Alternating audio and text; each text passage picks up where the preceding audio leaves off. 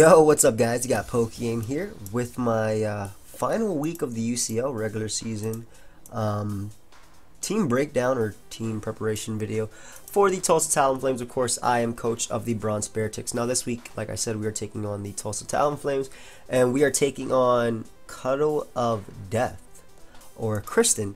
Now, Kristen has a very cool team, I'm not gonna lie. Definitely a bunch of threats on that team. Now to help you guys understand why I need to win this game.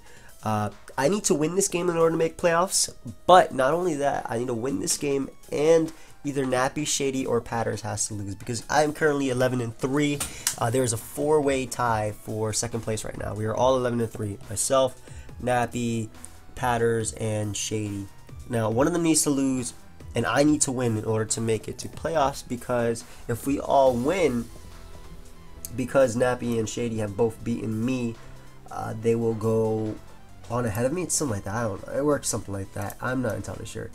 But I think that's the way I've been told it works. So not only do I have to win, but my rivals, I guess, have to lose, which is fine. You know, I don't care as long as I win. But in any case, the way I like to do my team prep videos and the way I like to build my team, basically, I want to make sure that any combination of 6 that I use can take on any combination of 6 that my opponent can bring. Meaning if Kristen wants to bring Latias, Heatran, Mega Houndoom, Jellicent, Ferrothorn, Salamence, or if she wants to bring Seismitoad, Muck, Liepard, Salamence, Ferrothorn, Jellicent, I will be able to deal with all in any combination. I do that because what if I don't prep for a Pokemon and I'm like, oh, there's no way she's gonna bring that Mon, and she ends up bringing that Mon, and because I'm not prepared for it, it beats me. But in any case, now this week I did build with CV and Blue, so shout outs to them, thank you for helping me. And also BKC helped a little bit, just a little, he was in the chat in any case. But looking at Kristen's team, let me just adjust this really quickly, the way you guys could see a little bit. Hold up, I'll just put this right here on the side. Yeah, looking at Kristen's team, Latias just has a field day. What? Weavile just has a field day versus her team. It hits Latias super effectively. It can hit Heatran and Mega Houndoom super effectively with low kick, Jellicent, knockoff, Ferrothorn. It checks Salamence with its ice moves. Even Seismitoad does not appreciate knockoffs or Icicle Crash. Neither does Muck. Liepard is bopped by any ice move, and then even Galvantula, Dusknoir, and Rizzion. Basically, Weavile Zeph is my go-to Pokemon for this game, 100%. It was the first Pokemon that I thought of bringing this game, and definitely glad that I, am bringing it. I have no regrets in bringing this Pokemon. Looking over her team one more time. But we're bringing Life Orb Weavile with enough speed for Mega Houndoom, which is the fastest Pokemon on our team. So we outspeed Mega Houndoom, which is Houndoom after it Mega Evolves. We do outspeed that by 1 point. We have max attack, that way we can maximize the damage. A knockoff, Icicle Crash, Low Kick, and Ice Shard do. And then 72% defense is just there, just in case I'm rather low and she has like Sucker Punch on her Mega Houndoom. If you choose to bring Mega Houndoom, she doesn't have to. She can bring regular Houndoom, and I can live it because of that. But this basically checks everything on her team. As long as I play it well and prevents Sticky Web or even put Sticky Web on both sides of the field, this will do well. And the reason I say put Sticky Web on both sides of the field is because it will allow me to basically balance the field. And you'll see how I put Sticky Web on both sides of the field as we keep going with the team. But originally we were talking about running a beat up Life Orb Weavile. We tested it. It actually OHKOs Galvantula with a Life Orb with these Pokemon that we do have. However, the possibility of a Scarf Galvantula came up, and that scared us, and that just made us run Icicle Crash over beat up, because if it is Scarf Galvantula, there's no point. We would lose Weavile 1. It's like a 50% chance to OHKO it if I put those EVs into special defense, and basically a 50% chance for us to die to Bug Buzz, and we would potentially lose Weavile, a big threat to my opponent's team, so I definitely didn't want that. Now, the next member on the team that also puts in a lot of work and has the best coverage all around versus the team is Manaphy. Now we are going with the offensive Tail Glow set with Scald, Shadow Ball, and HP Fire. Shadow Ball hits Latias for super effective damage. Same thing with hitting Jellicent as well as Seismitoad, while also hitting Salamence for neutral, and also Dusknoir for super effective. While HP Fire stops like her one counter to this thing being Feral Thorn. So once the tail glow up, HP Fire OHKOs that. It also hits Virizion for an okay amount of damage, respectable amount of damage. And obviously Skull is just there to power through for Houndoom and Heatran. And it even checks Muck, which could be a problem if it is cursed. So after tail glow, Skull will do a lot. I do have that chance to burn. And I just gave it enough speed for regular Houndoom because that's the only Pokemon that I was outspeeding on our team. I could have potentially outsped a timid Salamence or a Jolly Salamence. However, I do have HP Fire, which forces me to run an imperfect speed IV. As you can see, I have 30 speed IVs instead of 31. So if this was level 100, for example, I would be 327 speed, while Salamence is 328 speed. So there's no real point in running that much speed. Just enough for her Mega Houndoom before it Mega Evolves. So just enough for Houndoom after. Before Mega Evolves, and just max special attack, and the rest is just dumped into defense as well as HP. Manaphy has a lot of potential versus her team, especially with Shadow Ball. This is basically the way that I can get the best coverage versus her. I could have ran Energy Ball, I could have ran Ice Beam, yes, but this is the way to get the all-around best coverage for Manaphy to sweep. Now, next Pokemon on the team is going to be my Tornadus Therian form. We are running the Assault Vest Tornadus with just enough speed for Mega Houndoom. 244 HP and 52 speed def with an Assault Vest mean that I can take Rocks plus Fire Blast maximum damage plus Sucker Punch maximum damage if she is running like a naive Sucker Punch plus Fire Blast Mega Houndoom. So I can switch in on Rocks plus Sucker Punch plus Fire Blast. So meaning I can switch in with Rocks are up if she goes for Fire Blast and then goes for Sucker Punch. After that, I will live it 100% unless she gets a crit. And I do have Air Slash, which does about 30-40% to Mega Houndoom. Heat Wave hits Feral Thorn, as well as hitting Virizion for some damage. Of course, I do have Air Slash as well, like I said.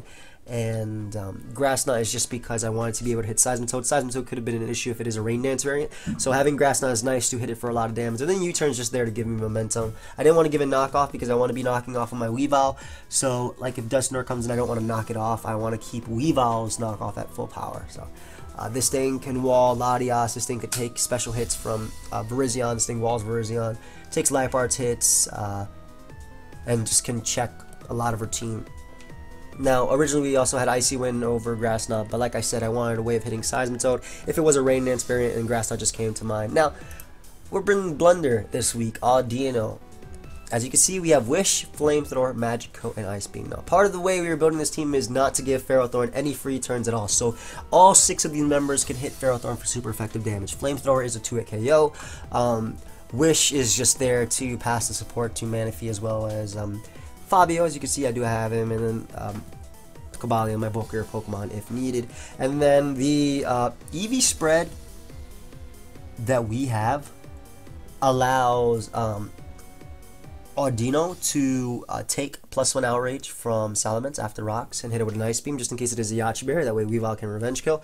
It also allows it to take hits from Galvantula reasonably well, whether it be a Life Orb or a Specs variant. And Flamethrower is a potential to a KO on Galvantula. Now, as you can see, we do have Magic Coat. This is my go-to lead in the game if she brings Galvantula. Why? Because I would go for Magic Coat turn 1, bounce back the Sticky Web, and that's what I mean by even the playing field. Yes, she can go for Sticky Web right after that. However, when both Pokemon are slow on the field, especially with the fact that I do have T-Wave support on this team, my Weavile will still be the fastest Pokemon, bar her Flyers or Levitators like Latias and Salamence. My Weavile will be the fastest Pokemon on the squad, or on the team, even if Sticky Web is up on both sides. And like I said, I do have Thunder Wave support, so I can also paralyze Salamence's Latias, still making Weavile faster than them. But this is just another Pokemon to not give Feral Thorn any free turns, but also to check Salamence as well. Get some backup checks for Salamence if it is like a DD Yachi variant.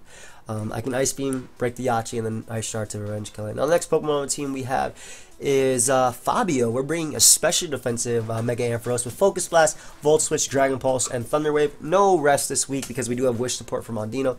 Basically, this Pokemon can eat up hits from Heatran as well as Mega Houndoom, even at +2.